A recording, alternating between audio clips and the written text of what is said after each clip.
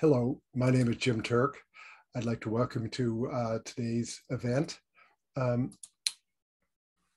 Before I begin, though, I'd like to start by acknowledging that the land on which I am speaking to you today is the traditional territory of many nations, including the Mississaugas of the Credit, the Anishinaabe, the Chippewa, the Haudenosaunee, and the Wendat peoples, and is now home to many diverse First Nations, Inuit, and Métis. I also acknowledge that Toronto is covered by Treaty 13 with the Mississaugas of the Credit and the Williams Treaties signed with multiple Mississaugas and Chippewa bands. This is the second in the Center for Free Expression's 21-22 virtual forum series, and I would like to thank our co-sponsor for today's panel. They are the Edmonton Public Library, the Milton Public Library, the Ryerson Journalism Research Center, the Thunder Bay Public Library, the Toronto Public Library, and the Vancouver Public Library. The topic for today is publication bans versus press freedom and open courts. The open court principle is a cornerstone of our legal system. The Supreme Court has reaffirmed stringent conditions for any judge considering whether to limit what can be reported from the courtroom. In practice, however, publication bans are often granted on scant argument or evidence. What does this mean for press freedom, for the public's right to know, and for the integrity of our legal system? We have an impressive group of panelists today who are going to explore these questions. And I'd like to introduce them now. Our first panelist is Ryder Gilliand. Ryder is past president of the Canadian Media Lawyers Association, a founding partner in the law firm DMG Advocates, and a member of the advisory board of the Center for Free Expression. For more than 15 years, he has been advising community and metropolitan newspapers, digital publishers, book publishers, broadcasters on issues relating to defamation law, publication bans, sealing orders, privacy, and copyright, and has acted in leading cases in many of these areas. Ryder is also an adjunct professor at Ryerson, where he has taught media law to journalism students for a decade. Welcome, Ryder. Thank you. Good to be here. Our second panelist is Alyshah Hasham. Alyshah is a courts reporter at the Toronto Star. She has reported on legal issues and trials since 2014 and spends much of her life, I imagine, in courtrooms, whether physically or these days virtually. Along with her colleague Wendy Gillis, Alyshah received the 2021 Landsberg Award from the Canadian Journalism Foundation in recognition of her stories addressing women's experience of male violence, including police workplace sexual harassment, and exploring potential solutions. She earned her Bachelor of Journalism degree at Carleton University. Welcome, Alyshah. Our third panelist is Paul Schabas. Paul is a judge in the Ontario Superior Court of Justice. Prior to his appointment in 2019, he practiced criminal law before joining Blake, Castles, and Graydon, where he had a broad civil and regulatory litigation practice with a focus on media and constitutional law. He was counsel on many of the leading charter cases, including Morgentaler, Canadian Foundation for Our Children, Toronto Star v. Ontario, and Grant versus Torstar. From 2016 to 2018, Justice Schabas was the head of the Law Society of Ontario, where he championed diversity and inclusion, access to justice, and reconciliation with Indigenous peoples. For many years, Justice Schabas taught media law at the University of Toronto Faculty of Law and trial advocacy at Osgoode Hall Law School. Welcome. Thank you. Our final panelist is Alexi Wood. Alexi is a founding partner at St. Lawrence Barristers. She represents clients at all levels of courts in Ontario, as well as at the Supreme Court of Canada. She also acts on a pro bono basis for social justice and environmental organizations. Her practice includes a wide range of commercial litigation, administrative and regulatory disputes, and professional regulation. And she acts for clients in tort matters, including issues related to health law, defamation, harassment, and privacy, including online harassment and non-consensual distribution of intimate images. Alexi is an adjunct professor at the University of Toronto Faculty of Law. Welcome, Alexi. Thank you. Finally, I'd like to introduce our moderator, Justin Safayeni. Justin is a lawyer and a partner at Stockwoods. He practices mainly in the areas of civil commercial litigation, administrative law, and constitutional law, with a particular interest in defamation matters and cases raising freedom of expression issues. Justin acts for media organizations in challenges to publication bans and sealing orders, among other matters. He has appeared before all levels of courts in Ontario and several times before the Supreme Court of Canada. Justin teaches administrative law at Osgoode Hall Law School's professional LLM program and writes frequently on legal topics in both legal and mainstream publications. After earning his law degree at the University of Toronto, Justin clerked for the Honorable Justices Laskin, Googe, and McFarland in the Ontario Court of Appeal. Welcome, Justin. Thank you, Jim. Now, the format for today's conversation amongst our panelists is going to be the following. They will have a conversation amongst themselves around the issues we've discussed. And after about 45 minutes to 55 minutes, Justin will turn to Ange Holmes, who's the coordinator of the center, who to bring forward questions that have been put by the audience. So if you look down at the bottom of your screen, you'll see a Q&A button, and just click on that. And at any time during the panel discussion, you have a question, just write down your question there. You don't have to wait till we get to the till Justin turns to Ange for questions. Just write down your question there as you think of it. And when after, as I say, 45 to 50 minutes, your question will be asked to the panel, and they'll have a chance to discuss it. Other than that, I think it's pretty straightforward. So over to you, Justin. Thank you, Jim, and thanks to Ryerson, the Center for Free Expression, and the other organizers and sponsors of this event. So let me just start by asking, the basic question, which is to try and help set the foundation and orient our discussion today. What is the open court principle that we heard Jim speak about? And I'm sure we've all heard that term before. What is this principle? What are publication bans, and what's the kind of tension between the open court principle and publication bans? And maybe, Ryder, I'll ask you to kind of start this off and invite others to jump in once you're done. Sure. So the open court principle is a fundamental and now constitutionally protected for several decades, constitutionally protected assumption that everything that happens in courts has to be open to the public. It's more recently been found to apply to administrative tribunals as well as courts, but we still generally use the term open court principle, whichever context. The assumption behind it is that the justice system works better when it's open and transparent and allows the public to criticize what they see happening. And there's also other ideas, such as that it keeps witnesses more honest when they're testifying, when they know that things are going to be broadcast publicly. But the main idea behind it is that it keeps the justice system on guard, knowing that it's being watched, as opposed to having decisions made behind closed doors. The openness principle is not absolute. There are situations that do arise in which some sort of limitation on openness is necessary. I'm sure we'll talk about some of them today, but it's generally speaking situations where there's a tension between an interest other than the open court interest and the open court interest. And in those situations, you can end up with a publication ban or other types of limits, but the one that we hear about most is a publication ban. And what a publication ban does, as the name suggests, is it prevents publication of what's transpiring in court, or at least part of what's transpiring in court. A publication ban can be as limited as to covering somebody's name to as broad as covering an entire proceeding in certain situations. So that's the tension that happens. In the case of a publication ban, you can still go to court. The public can still attend court proceedings, see what's happening. It's limited to preventing publication of what they saw or witnessed, or some of what they saw or witnessed. There are broader bans, such as sealing orders, which can prevent access to anything in a court file, or even exclusionary orders, which can prevent access to the court. The more extreme the limit, the rarer you expect to see them, or the more rarely you expect to see them. But that's the general lay of the land with respect to openness and publication bans.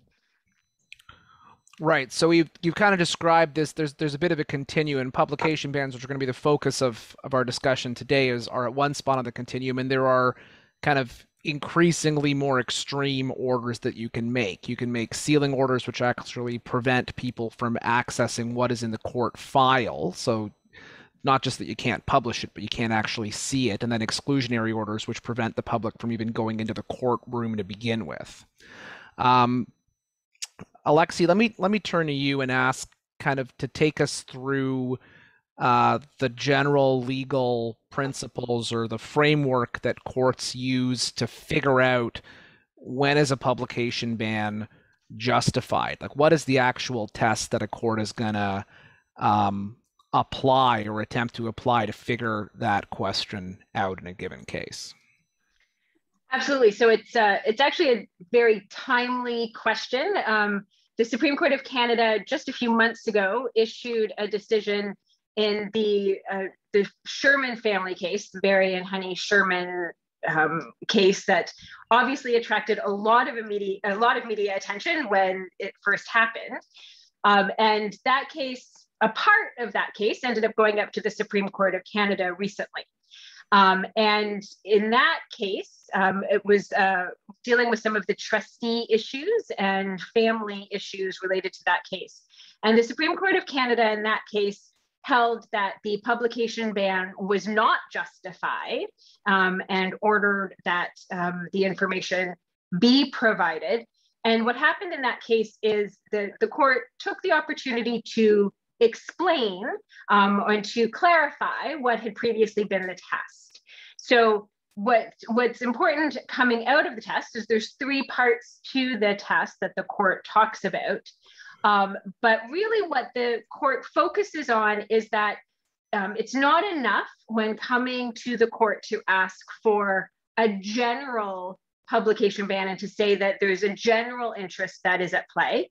There needs to be specificity with regards to the interests that are at play and why specifically there's going to be a publication ban.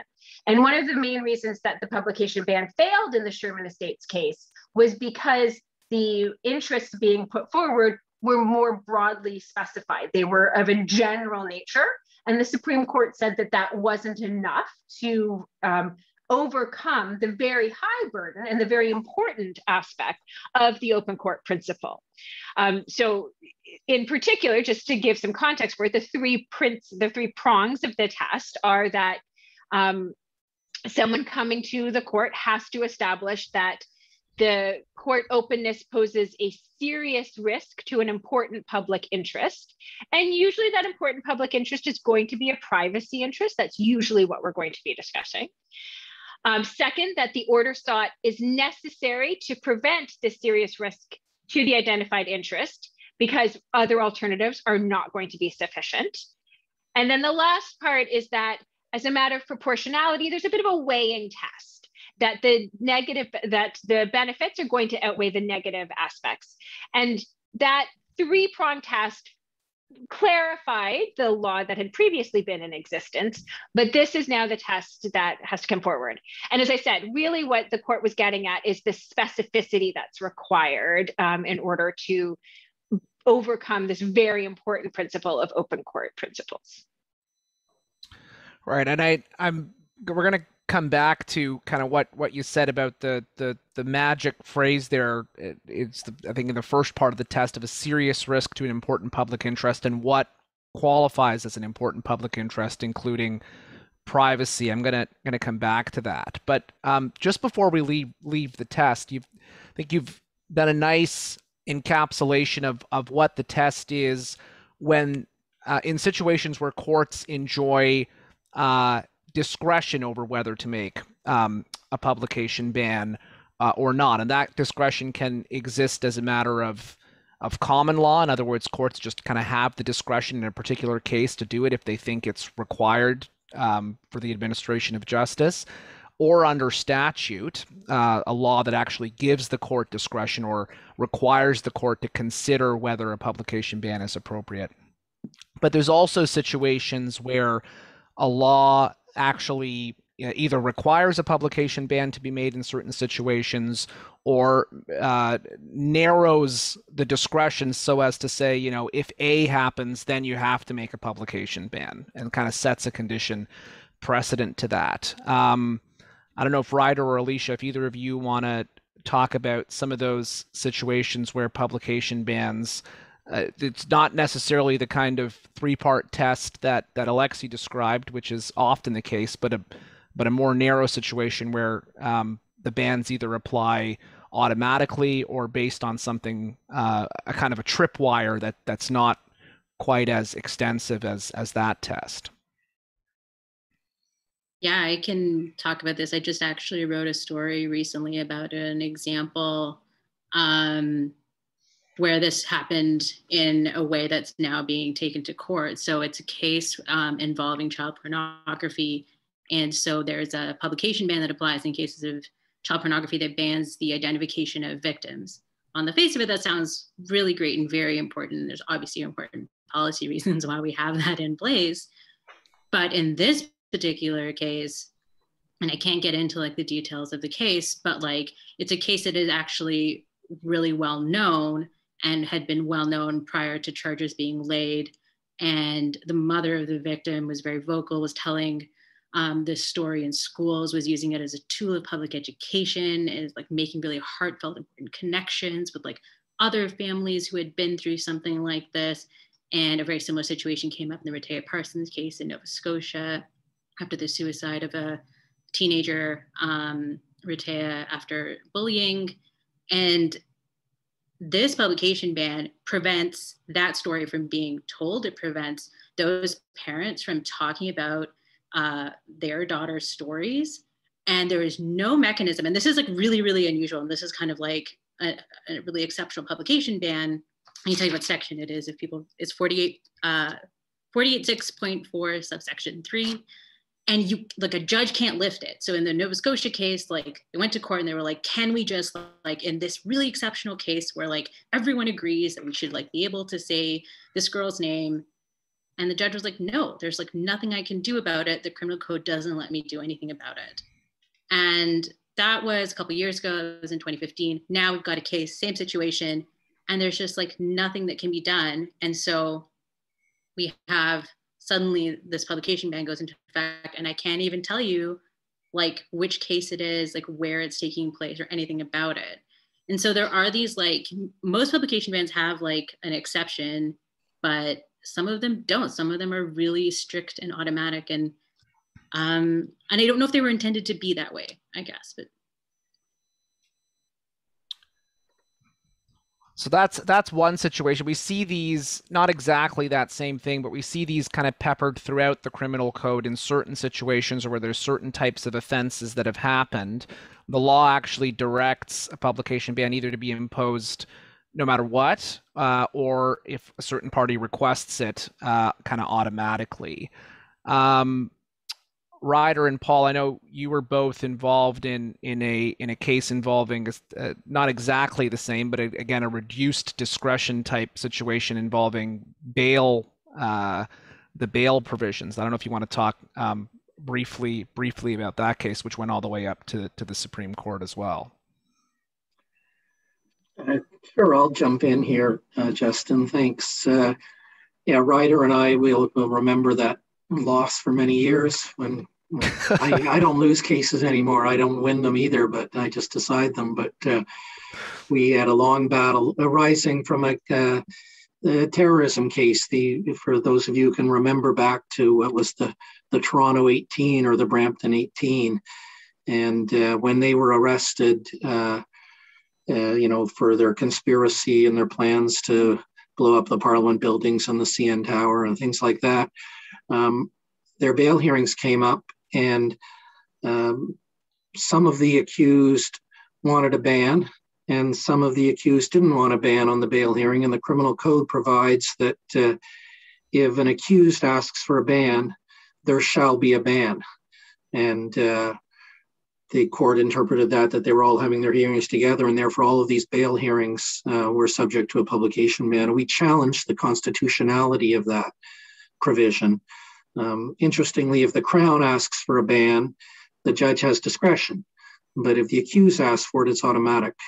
And, that's the only thing we could do to challenge that. The judge says, well, my hands are tied unless you persuade me that this law is unconstitutional, that it violates freedom of expression under the Charter, because that's where the open court principle is rooted, in this concept of freedom of expression, that people have both the right to express information and the right to receive information.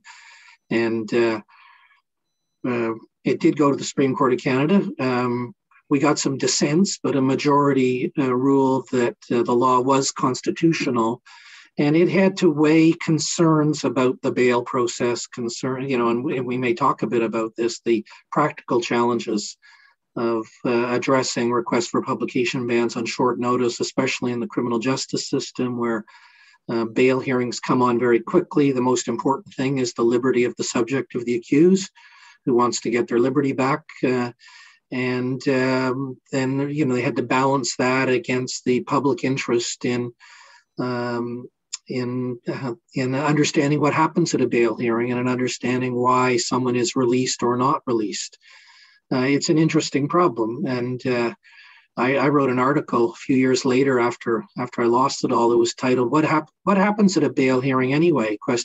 Because in fact, there's very little reporting on what goes on in bail hearings, because they are almost always subject to a publication ban. And I think that's still true today. But it's an example, a different kind of example from Alyshah's of the different kinds of bans that exist. I will just jump in very quickly to say the Sure. fact that we can't report on what goes on in most bail hearings is, in my view, a real problem for the understanding of the bail system. And that has a lot of repercussions for how we discuss things like bail reform, about how police talk about bail in a specific way. It's often discussed as too many people are out on bail, or this person got bail and it's a scandal. We had a case just now where the premier himself weighed in on a decision to grant a person charged with first-degree murder bail. We can't say why that person was granted bail or whether it was a reasonable decision or not, because there's a publication ban that's in place. And so it really inhibits our ability to talk about really important policy issues. So that's just part of the public interest part of it. But it really frustrates me as a reporter, because people are arguing about it and talking about it, and I can't explain to them what happened and whether it was a good decision or not.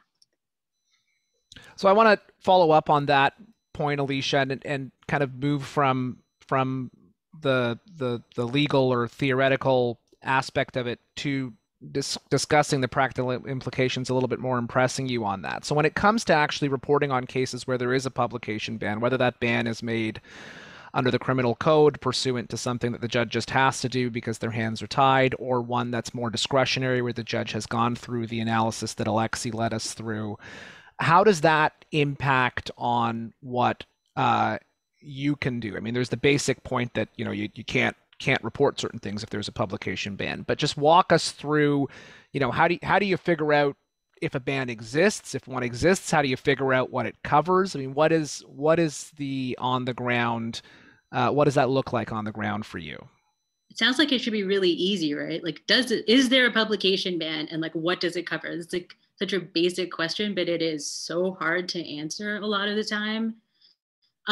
So step one is there a publication ban? So it's a very practical question, not should there be a publication ban, or those are very lawyer questions. It's, some cases automatically trigger them, sex assault cases. If it's a bail hearing, is there a jury? You can think about those kinds of things where you might expect one, but to find out if there actually is one, you have to get the court document. And in the court document, that lists the charges, someone will have scrawled in a tiny section of the paper, 517 or 46.4, or something. It's maybe not even legible. It's in different spaces on the paper. You have to really look for it. It can take a while to get this document as well. It's not something that's automatic. And then court staff will often tell you there is a publication ban, but they won't say what section it's under or what it covers. So often publication bans, especially discretionary ones, are put on witnesses in a case, right, maybe for specific reasons. Maybe they're a minor, maybe, you have to have a hearing for something like this, but maybe there's a risk to their safety or something. They're not going to tell you what witness publication ban covers. They're just going to tell you that there is one. So then you have to start to contact people, bother people. Sometimes you have to stand up in court, which is just awful to have to do. No judge wants to like be interrupted by me. And then eventually trying to figure out, is there a publication ban? Who does it apply to? And I'm trying to do all of that while like at a hearing, and I need that information immediately because I need to write a story immediately. So it's actually we have a really terrible system of like taking what is like a very, very, very important thing, a publication ban, like Ryder talked about how like the open court principle is really, really important. And so we have this like, it's supposed to be this rare exception, but in practice, it's very, very hard to figure out where they apply, how they apply. No one's giving you any information. So like I have access to the Toronto Star's legal counsel, so I can ask questions. But like most people can't, and everyone is expected to abide by these publication bans, including members of the public. It's not just me, right? Anyone can go and ask for these documents. Anyone can go and like go sit in a jury trial, but do they know that if a jury isn't in the room, you can't share any of what is being said publicly? People are on Twitter now. I worry about this a lot. Like people don't always understand these things.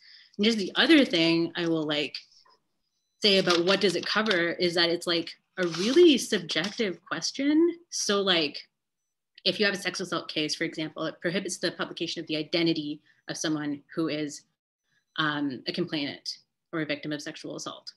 So say it's me. So it's Alyshah Hasham, 32, newspaper reporter at the Toronto Star, right? That's like maybe how you would identify me in a newspaper article. Okay, so you take away my name, that's easy. Do you take away my age? It depends. How closely do you like specify my profession?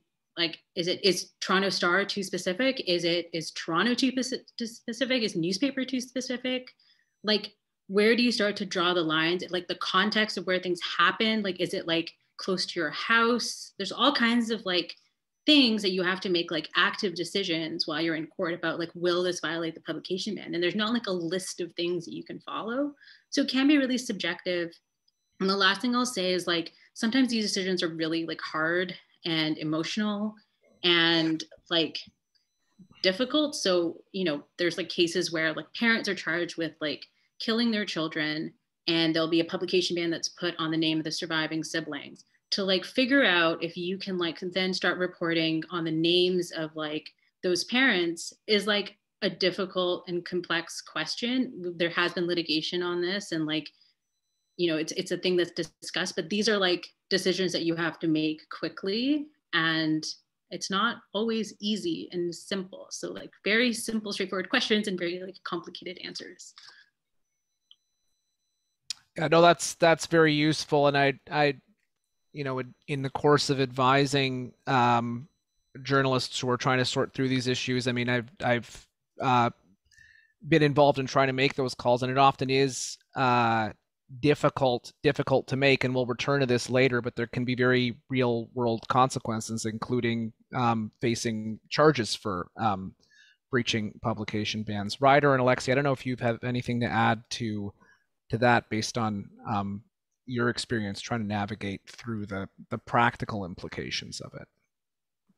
Well, one thing that was coming to mind in hearing Alyshah speak is a situation that actually occurs, and it's quite bizarre, but occurs quite regularly, is in the context of sealing orders, which is a situation when you talk about search warrants, you can get another situation where the criminal code provides for an automatic sealing order, which actually makes sense in the short term because, of course, if the suspect knew that they were about to have a warrant executed at their home, they might take some precautionary measures. But that sealing order, because it's so broad and applies to the entire file, will often result in the sealing order itself being under seal. So we've had a number of situations where we're actually trying to challenge a sealing order, but don't have access to the sealing order itself. And this is something that continues to happen, even though there is jurisprudence that makes clear that the sealing order should not be under seal. These things, the courts are busy places. There's a lot going on, and I assume that some staff member sees, okay, the entire file is under seal. It makes sense to them to do what that says literally, and not keep the order outside of the sealing. It becomes Kafkaesque in a way, right? Like you can't even see the order that you're trying to unseal. It does happen. Ryder and Alyshah, both of their comments are bringing back a lot of old memories. Not all good ones from my days working for representing the media. Well, Paul, let me ask you about a different kind of set of maybe practical challenges that can arise in some of these situations, which is the possibility that, in a busy courtroom where a judge is faced with deciding a number of different issues, including the actual case in front of them, which usually is not a publication ban case. It has, it's a million other issues, and a publication ban is pretty far down the list of them in terms of what might be at the forefront of the court's mind. There is a possibility that a publication ban could be kind of requested, sometimes with very little notice, sometimes with no notice on the spot, and the court kind of has to make a call on this issue. But they don't have anybody on the other side of the equation necessarily, right? There's somebody in front of the court saying, look, I want a publication ban because privacy interests or another interest that they're trying to safeguard. And the judge has to kind of make a call about whether or not to impose one or to at least deal with this request in the absence of somebody like Ryder on the other side saying, actually, I don't think a publication ban is justified. So how do courts in Ontario deal with this particular concern to try and get a balanced perspective, or at least give a chance for a balanced perspective? Yeah, so there are a couple of things that have developed over the last couple of decades on this, because it's been over the last 10, 15 years or so that this has really evolved.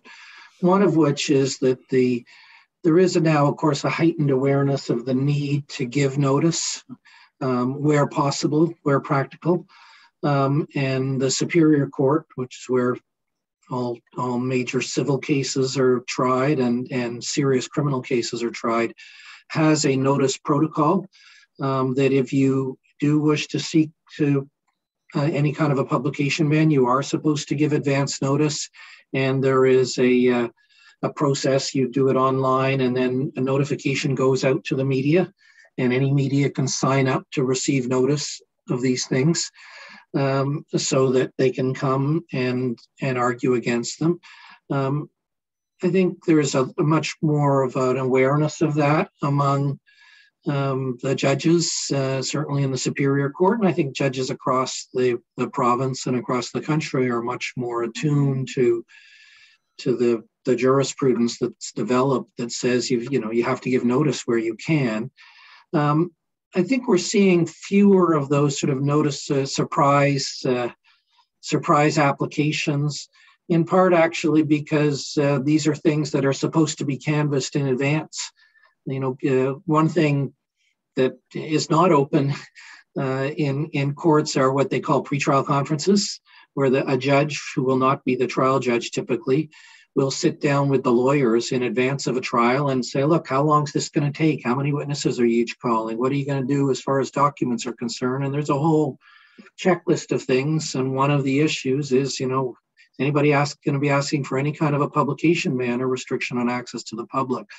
So that means that if somebody does suddenly stand up right in the middle of a hearing and say, hey, I want a ban, I think many judges, the first thing they're going to say is, well, why are you raising this now? Why didn't this get raised earlier? Because as you say, Justin, it's especially when you're in a serious trial or a serious criminal trial, you're dealing with very significant rights and issues that are affecting people's lives. And they don't want to be sidetracked by that either and be taken by surprise on that. But it will arise sometimes. It may, and quite frankly, it might be something that, in fairness, nobody really saw coming, that there is some kind of a tricky privacy interest that's being raised, or an interest about whether something's going to impact on somebody else's rights that needs to be addressed. And, hopefully the courts will have the ability to say, well, let's make sure people are at least notified, so that if any media want to come and oppose this, or a member of the public wants to come and oppose the ban, that they have the opportunity to do so. Now, sometimes they don't come. I think more often now than before, because media have far fewer resources to fight these things than they used to. And so that means the judges have to be a little more alive to the law themselves, because it's hard for a judge when they're not getting the other side, but they know that there is another side to this. And, I do the best I will do the best I can when those things arise, and my colleagues do too. It's interesting mentioning that, the media having fewer resources. I mean, you see it more and more now that and Alyshah, I don't know if you've been in this position, but journalists themselves are raising the issue. I mean, they'll be in the courtroom, they won't have a lawyer, the issue will come up, and they will at least try and flag it on their own. And indeed, in the Sherman case, I think at least at first instance, it was one of your colleagues from the Star, Alyshah, who argued that on his own and was eventually successful. One of the areas, and we've kind of alluded to this already, but there's, for people who may not be kind of familiar with publication bans, it's kind of useful to think of it as, it can either arise in a civil proceeding where people are, have a plaintiff has chosen to commence some sort of court process, and they are either the plaintiff or the defendant in that process is seeking a publication ban. Or it can arise in the criminal law process, where you have things like the bail hearing, where situations like what Alyshah described in terms of the publication ban that was mandatory can arise because the criminal code says that this is the way it's going to be. I want to just focus for a second, if I could, on the criminal law context, and because that is where we see a lot of these publication bans, because the criminal code provides for them in so many different situations.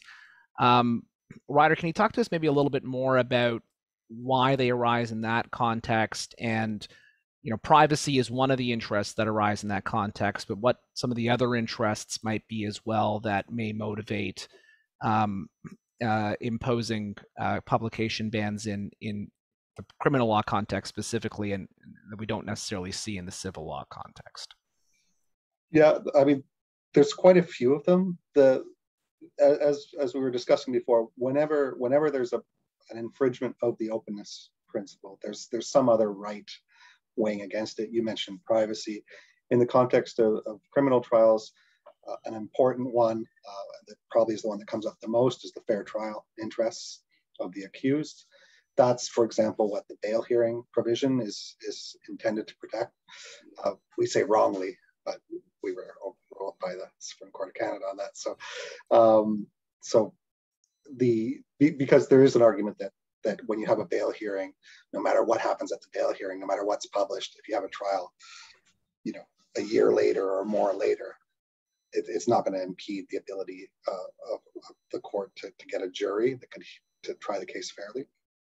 But that argument, frankly, I think that's an argument that the Supreme Court might have even been somewhat sympathetic to, but there are other practical considerations that weighed into that decision.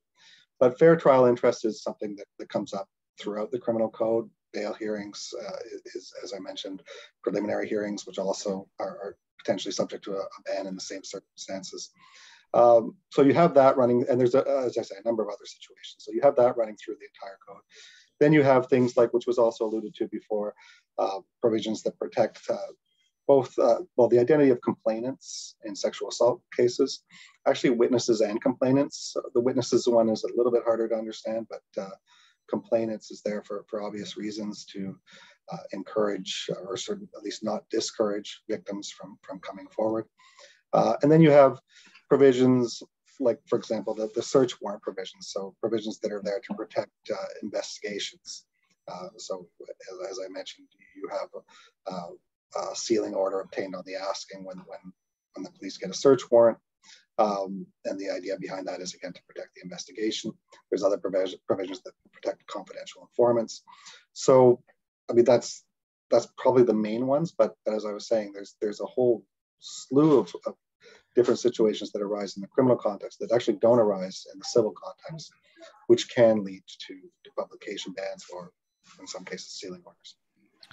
Let me just go back to the fair trial rights one for a moment, because it's useful, I think, to maybe unpack that for members of the audience who may not kind of totally follow the logic there. So the logic is that if you have a lot of media reporting on a particularly prejudicial piece of information, that could taint the jury pool in a way that you're not going to be able to get jurors who can fairly decide the case once it comes trial time, right? And this always struck me as, in most cases, in all but kind of the most extreme cases where there's just totally saturated wall-to-wall media coverage, it seems to kind of rely on a presumption of human memory that, at least in my own brain and experience, just does not really exist. I don't know, what are your kind of views on that chain of reasoning and when it might hold as compared to how often it's applied?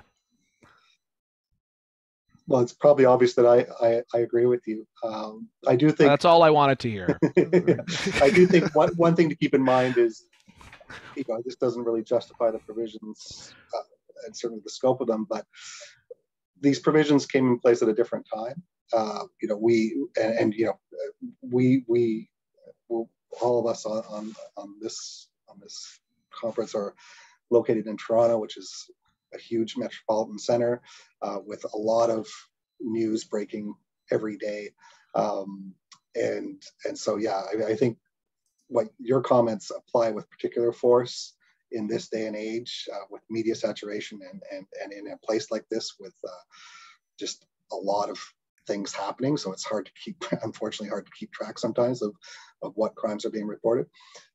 I think, at the time that these provisions came into place, you could imagine, a big crime in a smaller town, and the concern about being able to draw from a smaller population a jury pool. I mean, I think that is the kind of reasoning that drove these provisions in the first place.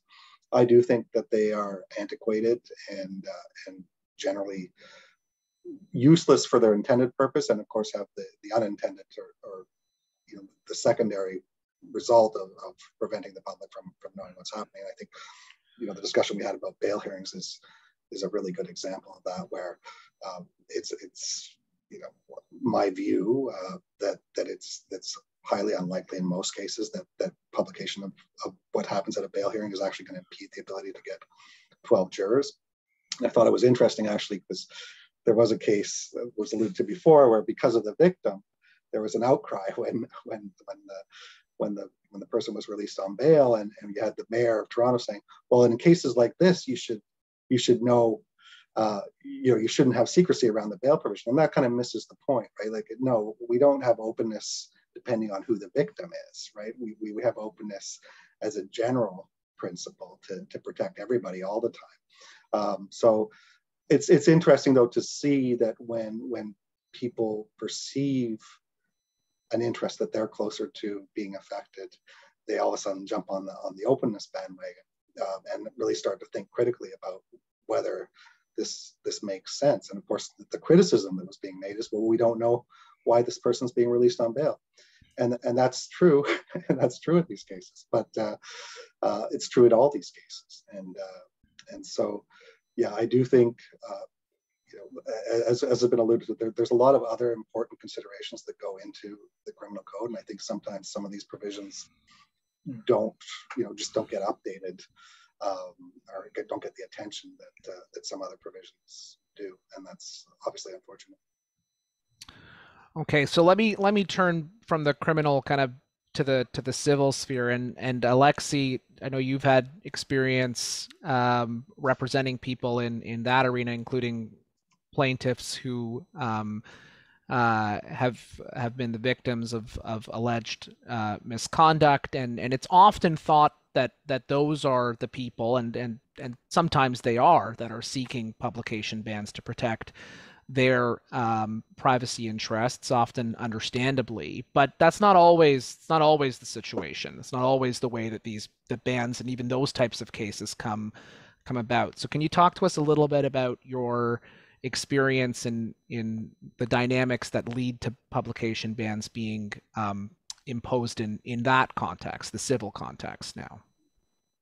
So in the civil context, as you said, Justin, I think there is often a perception that it's plaintiffs in a civil matter, especially if it's of a sexual nature, that are the ones that are going to seek either an anonymization order or some other form of publication ban. And sometimes that is the case, but it's I think there's a bit of a misperception on that. And I think the misperception comes from the fact that, as we've talked about in the criminal matters, there is an automatic decision to anonymize the complainants. And so I think that sort of carries over into the civil context, at least in the public perception of, well, therefore it's the complainant or the plaintiff in a civil matter that then is going to be seeking that type of an order. And that's not always the case. And I want to go back to something that Alyshah was mentioning before, because I think it's a really important point to highlight, that we can talk about the open court principle and openness. And I think those phrases sometimes become almost sayings of rote, that they're sort of assumed that everybody understands what we're talking about. And really what's at the core of so much of this, and Alyshah mentioned it earlier, is public discourse. And she was talking about it in terms of when bail hearings aren't published, it can have an impact on the public discussion that happens. And I think that translates into so many different areas where we're talking about publication bans and any form of restriction on the open court principle. Is people aren't going to go and sit in court. We don't have time to do that. And as much as somebody might be interested in what happens in court and in public issues that are being heard in court, we don't have time to go and sit in court. But we do read the newspapers or online or Twitter or however that we take in media. And unless these are being reported, that discussion can't happen because we don't know about the issues that are being brought up. And unless we, as the public, know about these issues, we can't talk about it. We can't have a discussion about some things that are so fundamental, like bail, but also in the context of the civil issues that are happening that might have bigger implications than just one person being sexually assaulted or being the victim of harassment or any other type of issue. And so, for example, there could be a case where there's an institution that is being involved, and they're a defendant in civil litigation. And maybe there'd be a public interest in having a discussion about the institution. And if this institution is one that is known or has a history of abuse or other types of issues happening at that institution, unless the media or the public is getting access and we're having information that's being given to us about this institution, then how can we have a discussion about whether or not, about that institution, whether it's a public institution or a private institution, an institution where other members of the public may attend? We can't have that discussion. We can't know what's going on unless that's being reported. And so that's really what's at the core of this and why the open court principle is so important, because without that information, we won't know about it. So there is a case at the moment, and Alyshah's paper is one of the media outlets, the media outlet that's involved in it, and it deals with the school. And in that case, it is the defendant, it's a civil case, but the defendants want the name of the school anonymized and a publication ban attached to that, because they are worried if the name of the school is reported and information is published, that then they could be identified as well. And this is currently going through the courts, and there is an appeal that's going to be heard on this case in a few months, because they were successful in getting the school anonymized. there is a public decision that is out about this school. And one of the things that's mentioned in the decision is that the school has a history of this. There's at least one other case of this type of abuse happening at the school, and the school has publicly apologized for this. And so here is another case that has been brought up about this same school. And, you know, should there be a discussion about the role of the school, and how can the public have that discussion unless the school is identified? And as I said, it's the defendants in that case who have argued for the anonymization of the school, not of that. No one in the case is arguing that the minor defendants ought to be named. They've all agreed that their identity should be protected, but the school has asked, the minors asked for the school to be withheld. So again, this comes back to this very fundamental and important aspect of having a discourse that we can't have unless it's being reported. Thank you for that. There's a lot of shout outs to the star in today's conversation. It's and well, with that, let me turn to you, Alyshah. Let me ask you to pick up on something you said before when you were describing a publication ban made in the case that had some similarities to the Rehtaeh Parsons situation, where the parents were kind of prevented to talk about certain conduct that had happened to their child. That's not the only situation you've kind of reported on recently where there's been a publication ban made with what some would say absurd consequences. There was another story. You said that in the article, Justin. I think. Well, some distinguished commentators might use that phrase. But you reported on another case a few months ago now, a woman in Kitchener-Waterloo, victim of sexual assault, who was then fined for violating a publication ban. This also goes back to what you were talking about earlier, but these are bans that apply not just to journalists. They apply to members of the public. They apply to participants in a case. And her situation, she was charged for sharing an unredacted version of a transcript that included the court ruling with a group of family and friends. Can you talk the audience through what happened in that case, and maybe more generally kind of how that's informed your view of whether publication bans always serve a purpose, a logical purpose, given their intention? Yeah, so this case was really something. So a woman was sexually assaulted by her husband. He was convicted. It was described as quite serious. And as Alexi talked about, in the criminal justice context, almost always there is a publication ban that is placed on the victim or complainant in a sexual assault. It's actually not an automatic ban like the child pornography ban I talked about. It's mandatory on request, but it's treated as if it's automatic. So, and this is something that I've written about before, but complainants are not actually often consulted about whether they want to ban. Often, and increasingly, they don't, right? People want to be able to talk about it. The stigma is different for different people. There's still, anyway, I could talk about that for a while, but people often may not want the ban. But they're also, even if they do want it, no one is like sitting down with them and going, here's what a publication ban is, here's what it covers, here's what it means, here's how you follow it. And so publication ban means that not only can I not write a story about you naming you in the Toronto Star, it means that you cannot name yourself in like a public forum. And there's lots, I know maybe Alexi will weigh in on this, but there's lots of interesting questions about what a public forum is. Is that like your Facebook page? Is that like your personal Facebook page, your public Facebook page? Is that Twitter? Like, where can this happen? How can you do this? But in this case, what the woman did was she got a transcript of the decision in her case because there wasn't like a written one that a judge put out where everything was nicely anonymized or redacted. She just got the transcript, and then she sent an email to like a small group of people that her like friends and supporters, her family, like a small group of people who already knew who she was, knew who her husband was, knew what had happened. It was like, here's the decision. Someone forwarded that decision. We don't know who. Someone forwarded that decision to her husband or ex-husband, I guess.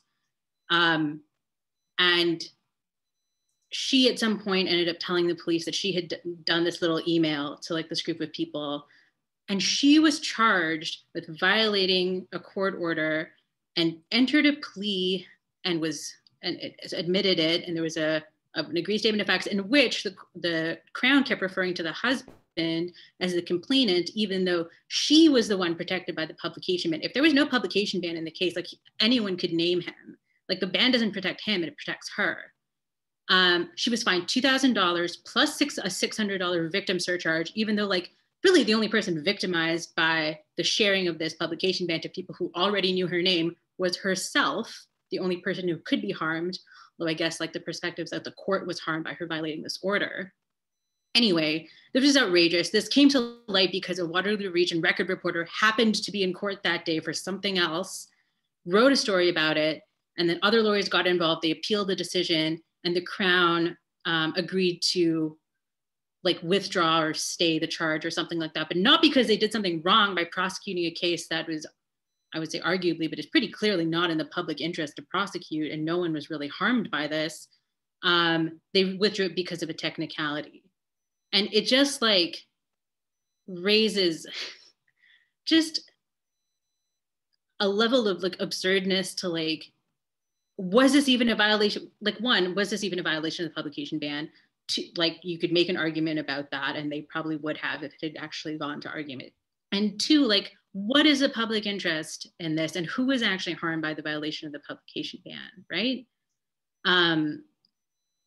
It also like three maybe, and this is like maybe most important, is that no one is like helping complainants understand what the publication ban covers, and it puts them in like really dangerous situations. And I don't think this was actually a dangerous situation in the sense of like, I don't think that necessarily harm was done, but like in other cases, it's like, you know, can you talk about your sex assault on Facebook? Can you how do you communicate about it? And wouldn't it be incredibly harmful for you not be able to do that? Just a completely bizarre case, and like one where like it really raises just a lot of questions. Yeah, I think one of the consequences, and a term that lawyers kind of use for one of the consequences you described is this idea of a chilling effect, right? I mean, if you have this order out there that on the one hand isn't particularly easy to find and sometimes not particularly easy to understand, as you've set out exactly what it covers, maybe not in this case, but in other cases. And you have the possibility of serious consequences for violating that order. I mean, those two things taken together can result in not just journalists, but people at large kind of refraining from being able to express themselves or share opinions on a particular case for fear of running afoul of that order, which is one of the problems with the regime, at least in certain cases. Paul, I want to turn to you and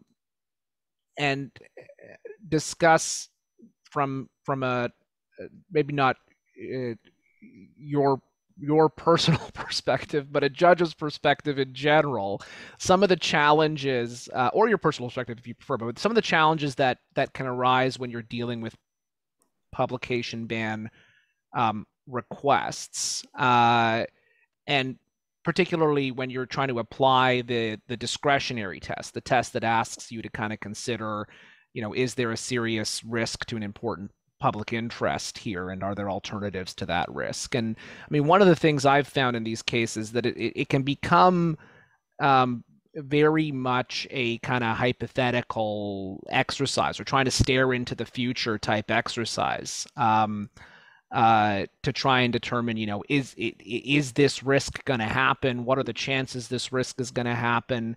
It can often call for not necessarily speculation, but a degree of kind of informed hypothesizing about how things are going to play out in the future when you're trying to weigh the risk side of the equation. The harm to the free expression interest in the open court principle, that's easier to at least kind of get your hands around. But as a lawyer, I found that one of the kind of challenging aspects of these cases to argue. I wonder if that's a perspective that you think is shared by decision makers.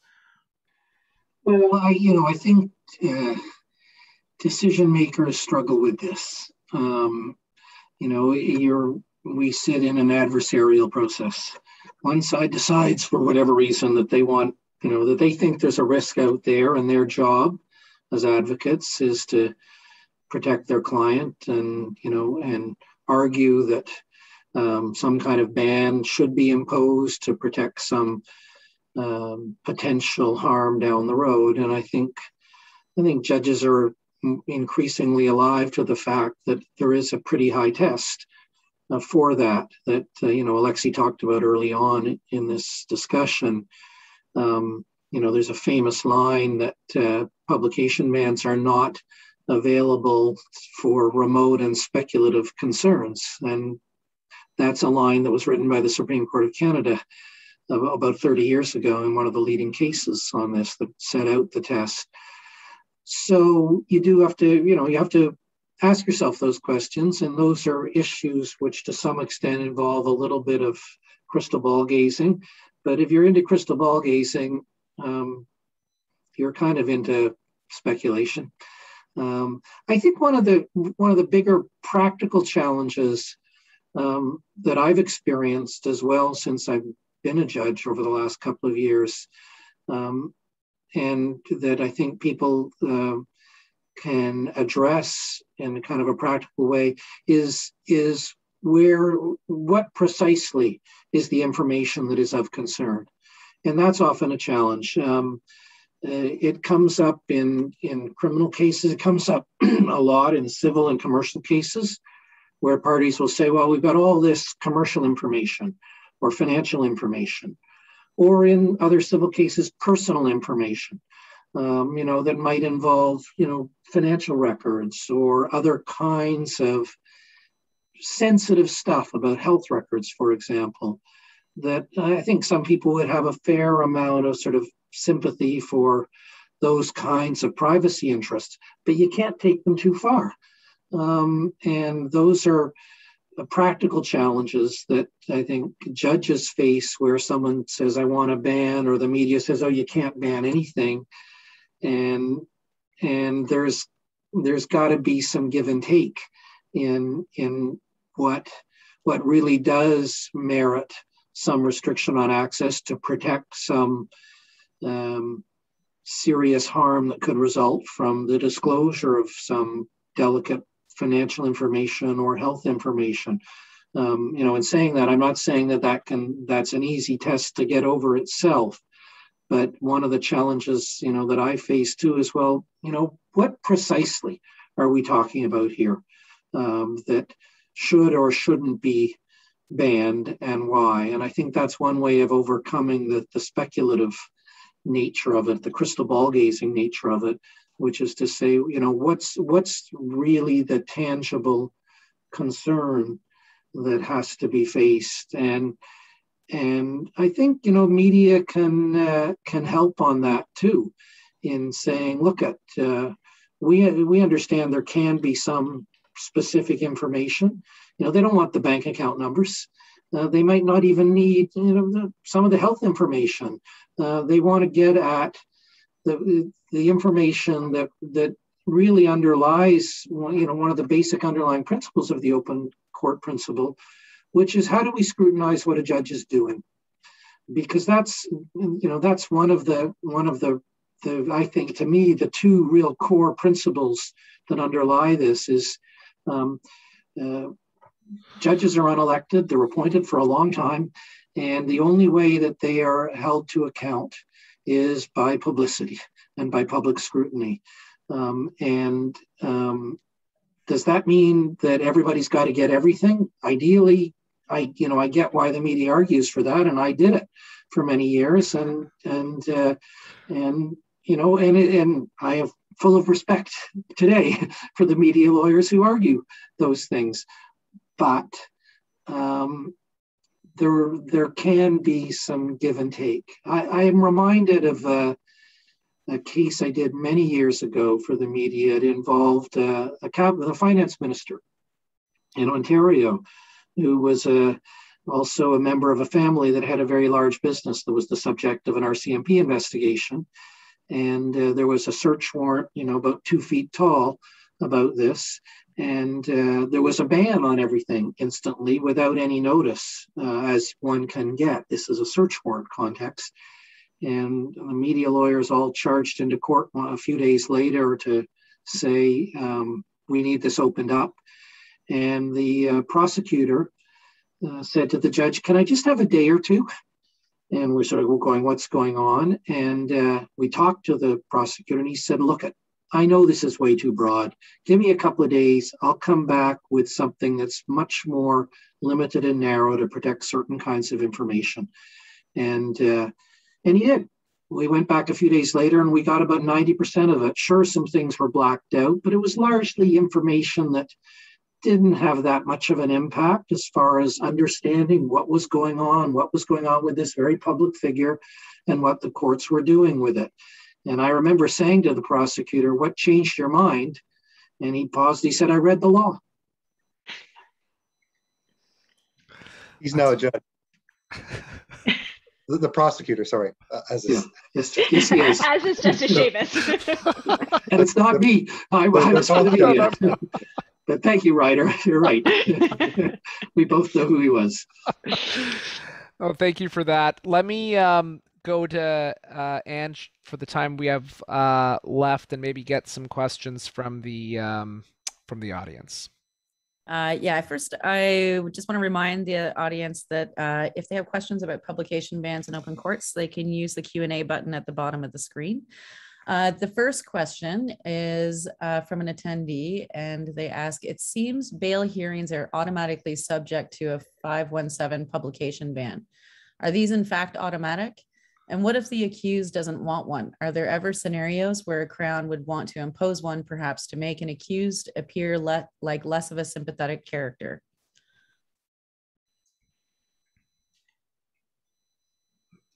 Well, I think we touched on this earlier in the context of talking about the Toronto 18. So, but the short answer is that a publication ban is mandatory when sought by the accused, and discretionary if sought by the Crown in a bail hearing context. If you had a bail hearing context where the Crown was seeking a discretionary publication ban, but the accused was saying that they did not want one, leaving aside the Toronto 18 situation where you had a combination of interests. But in a case like that, I like to think the judge would not impose a publication ban unless there was something other than fair trial interests at stake.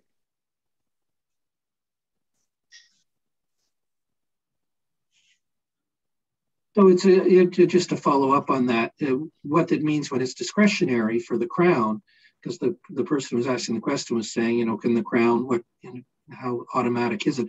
That if the Crown wants it and the accused doesn't, the Crown has to meet the high test that Alexi described, known as the Dagenet-Mentak test. They have to establish that it is necessary to protect fair trial or other very important interests, that there's no alternative means or lesser alternatives available to protect that interest.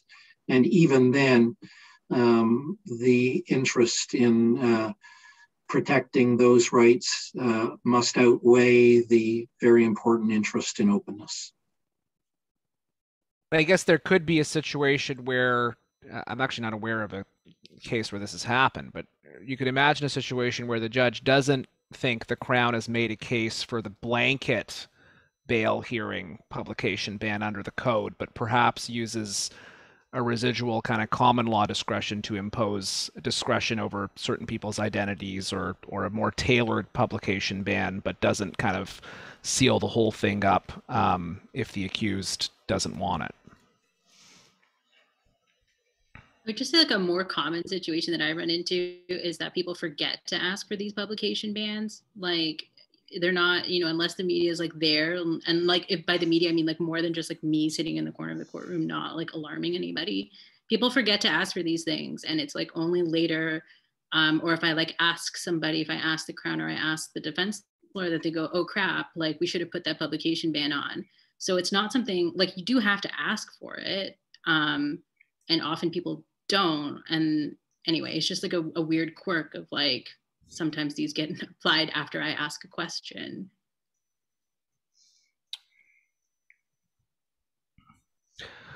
Okay, Ange, do we have another question?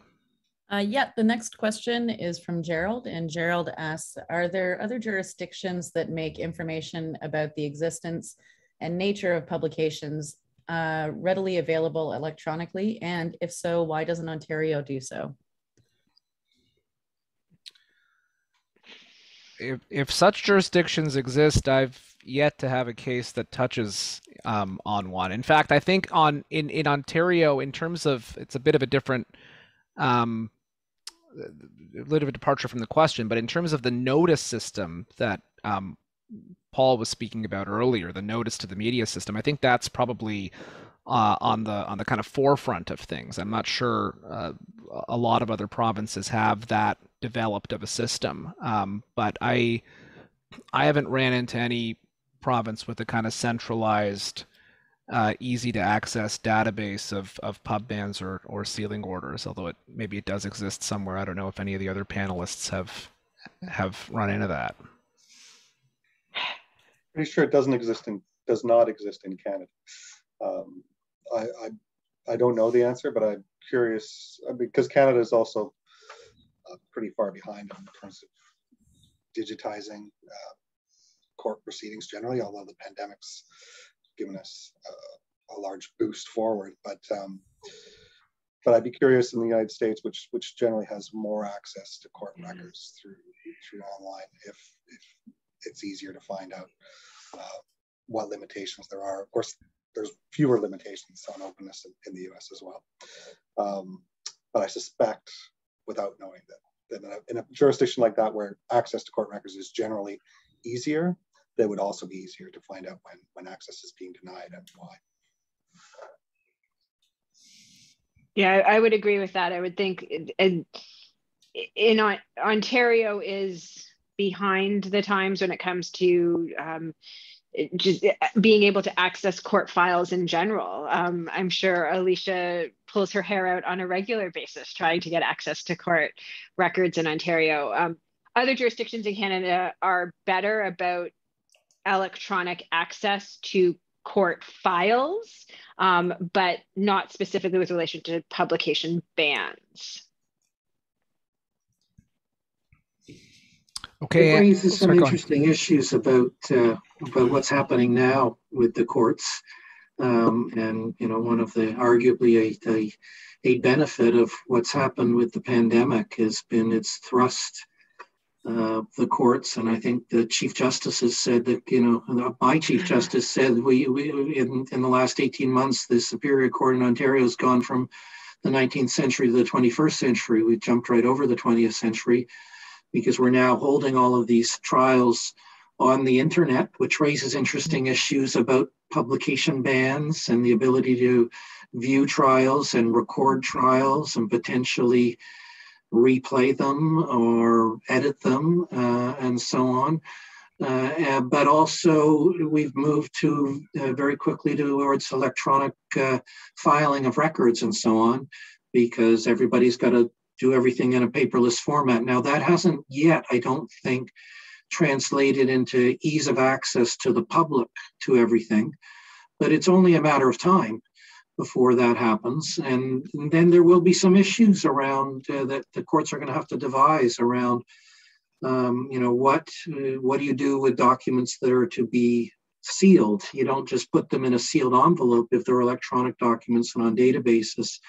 And what do you do about notification of publication bans? And I think courts are getting better about putting notices, for example, on certain kinds of decisions and so on as to what is subject to a ban or not. But those are challenges we're going to have. I mean, another thing that we've been talking a bit around about is the publication bans that we talk about when we talk about bail hearings and preliminary inquiries are bans on publications in a newspaper or a broadcast.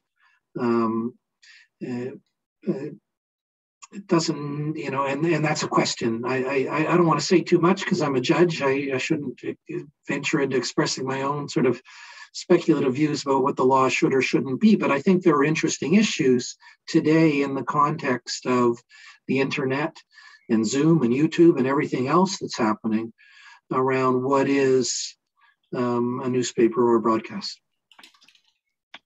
Just to like highlight kind of the absurdity of that.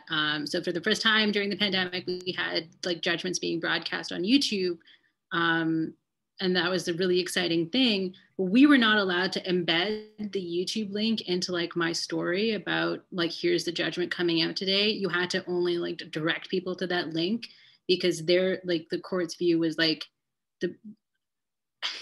it's broadcasting, like it just is. So like, but they drew this like weird line between like it being broadcast on YouTube and being like having that YouTube link shared anywhere else in any kind. So like you couldn't run that YouTube link on CP24, even though it doesn't make logical sense. So it is fascinating. It's a fascinating issue. Yeah, the YouTube publication has kind of erased the line, or at least blurred it more between kind of the classic paradigm, which I think Alexi was referring to before, where it's like, publication ban, you really rely on the media to be in court. And of course we still do, but because you physically can't stop your work in the middle of the day and go sit in a courtroom and watch something. But it's easier for a lot of people to physically take an hour out of their workday and watch a YouTube link. And some of those YouTube verdicts you're talking about, there were tens of thousands of people watching.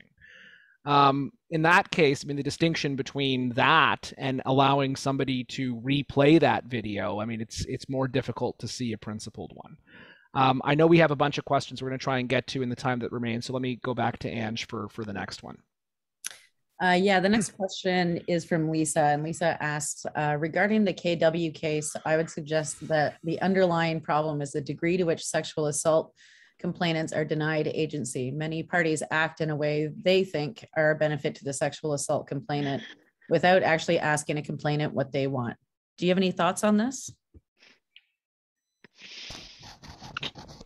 I'm happy to jump in.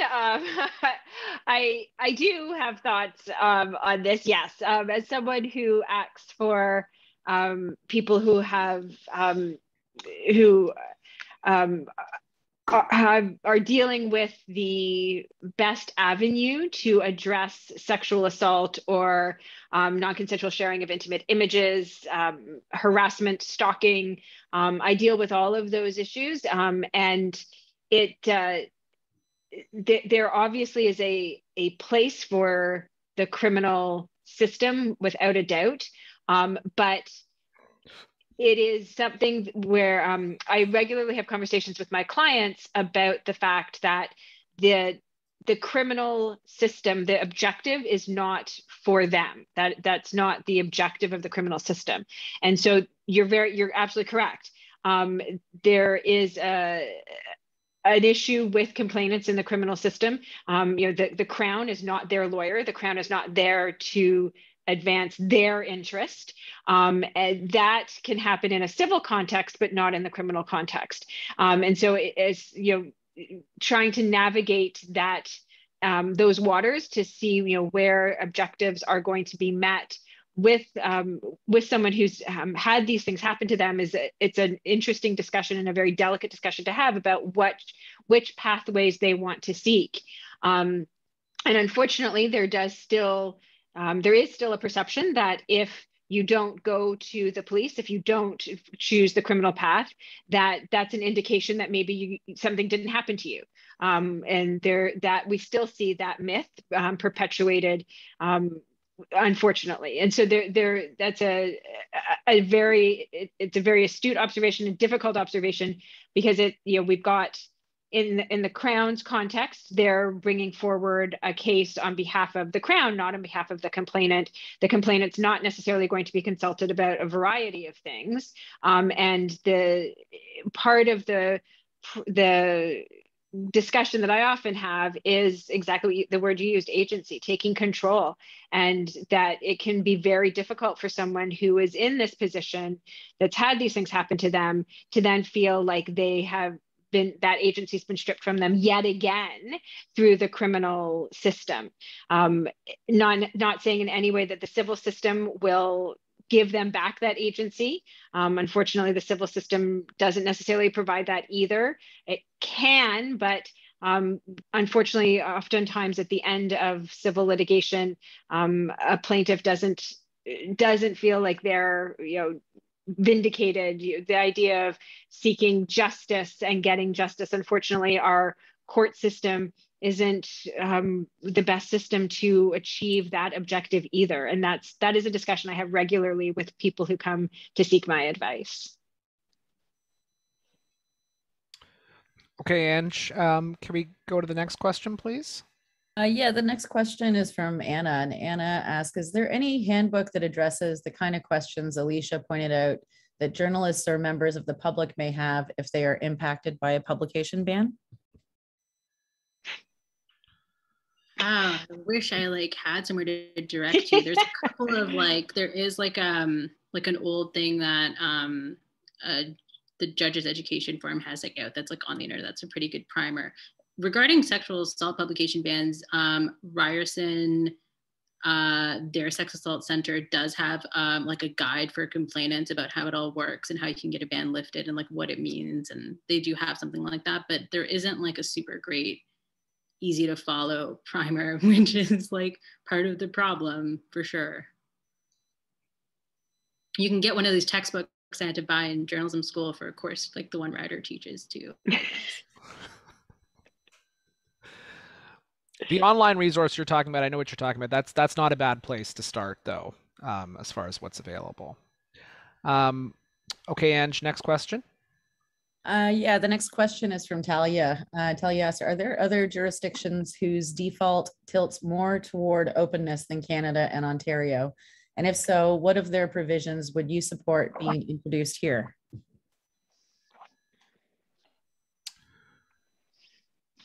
Well, the United States, I mentioned before, has a general rule of what they call no prior restraint, which is basically they're generally against publication bans. I'm not even sure. I mean, obviously there would be situations where they impose publication bans, but not certainly nowhere near the extent to which it happens in Canada. And I would adopt all of it, given the fact that it seems like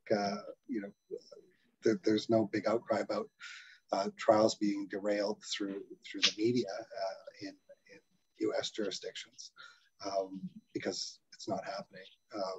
So I tend to think that, and obviously, we don't have any at least pure criminal defense lawyers on this panel. I think a criminal defense lawyer would present a very different perspective, but I would certainly be in favor of adopting a system that's much more like the U.S. When it comes to at least the fair trial considerations. No system is perfect. The Americans, we often read about grand juries in the United States, but we don't know what goes on in a grand jury room because those are completely secret. And while, the Americans have their own unique history based on the First Amendment, such that some of the sort of typical publication bans that we talk about don't exist. They have their own other challenges with secrecy. I think with respect to other common law countries, because our law is sort of this English common law system, we are at least as open as the United Kingdom. When I was a media lawyer, I did a lot of work internationally, and I would have expressed the view that I think the Canadian law tilts more towards openness than other common law countries such as Australia and New Zealand, and some of the other ones that have their roots in English common law. And also we're more open than the civil law jurisdictions, the European jurisdictions, which have a lot different traditions than we do around access to justice. So it's not all bad. It's not all good. No system is perfect. But I think, if the question was, what about other countries? I think Canada is much more open than most of the others. We're also going to start seeing more conversations about cameras in the courtroom. I won't go into it, but like other jurisdictions have cameras in the courtroom, particularly the US, and we're getting increasingly close to that here, but that's still really contentious. So, we've seen how it works in other countries. Some justices think it's a matter of time, some don't. We'll see. All right, Ange, do we have any further questions? Yeah, we have another question from Colin. Colin asks, what are the panel's thoughts on retroactive application or removal of bans or redactions to content previously circulated through legal publishers? Should courts and publishers ensure the public is aware of status changes? And Colin says the BC Superior Courts do this very well.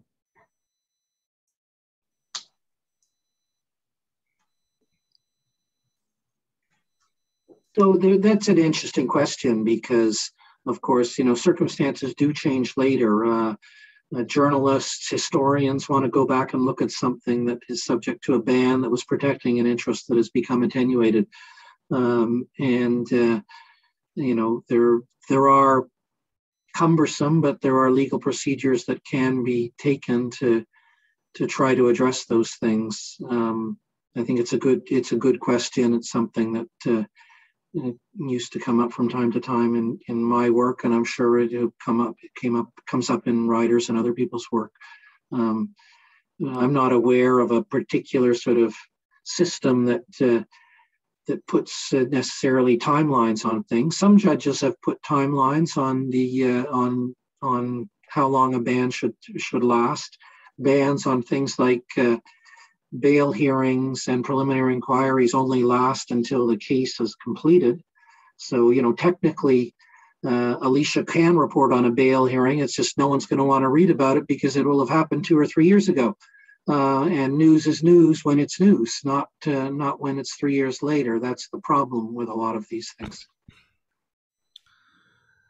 There was a recent Supreme Court case just dealing with kind of this idea of varying a ban depending on when the circumstances change. The case is called CBC in Manitoba, where the court kind of cleared up that procedurally, at least in certain circumstances, you can go back to the same level of court and ask them to reconsider the ban. This was previously an area of confusion and potentially a problem, because if you had to keep kind of appealing a ban every time you wanted to change it rather than going back to the same court and asking them to reconsider it, that presents a lot of hurdles, practically speaking. So I think the courts are kind of at least kind of catching up to this idea that, circumstances can change and we have to at least provide a procedural route for people to come back without appealing an order and just convincing the court that the circumstances warrant a second look at a ban that was made. We might have time for one more question, Ange. Okay, the next question is from Terrence, and Terrence asks, is it the same practice elsewhere in the world for bail hearings to be treated as they are in Ontario? I don't know the answer to that. I don't know if anybody else knows the law of bail in other jurisdictions. Just like we've said throughout, like the US, like tons more information comes out immediately after someone is arrested than it is allowed to do here. Very extensive charging documents are filed in court. Those are the kinds of documents that go like, here's exactly what the person is accused of. Here's like all the things that we're alleging they did. That is what's covered by the publication bans here. And so those are routinely part of news stories in the US. So obviously they're not doing it, but I don't know that's like it's probably like a state level thing, but yeah. On the other hand, in the United States, I know a lot of American lawyers were surprised to hear from me a number of years ago that we have access to, presumptively at least, we have access to search warrant information. And in many states of the United States, they do not. And that's a huge source of information for the media in looking at investigations. So it cuts both ways, but I can't comment on bail provisions. I mean, in the United States, a lot of criminal law varies from state to state. So there could be, there will be 51 different rules about bail hearings in the United States.